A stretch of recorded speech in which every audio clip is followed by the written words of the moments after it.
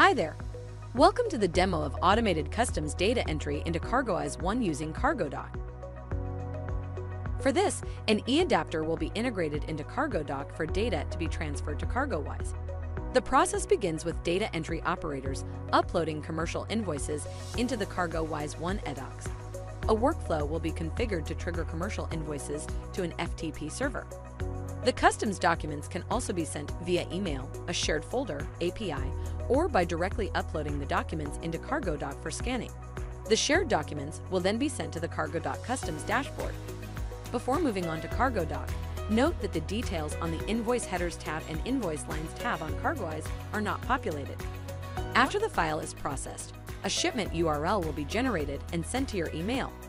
Clicking on the shipment URL will open a new window on CargoDoc with a link as same as the document name. Once the operator clicks on the link, it opens up a second tab.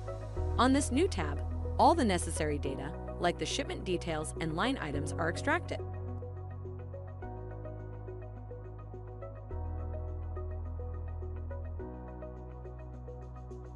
The operator checks the data and clicks the Validate button.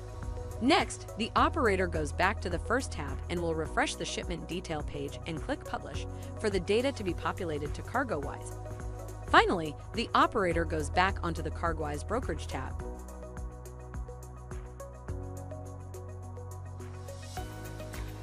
Under the Brokerage tab, the operator checks the invoice headers first.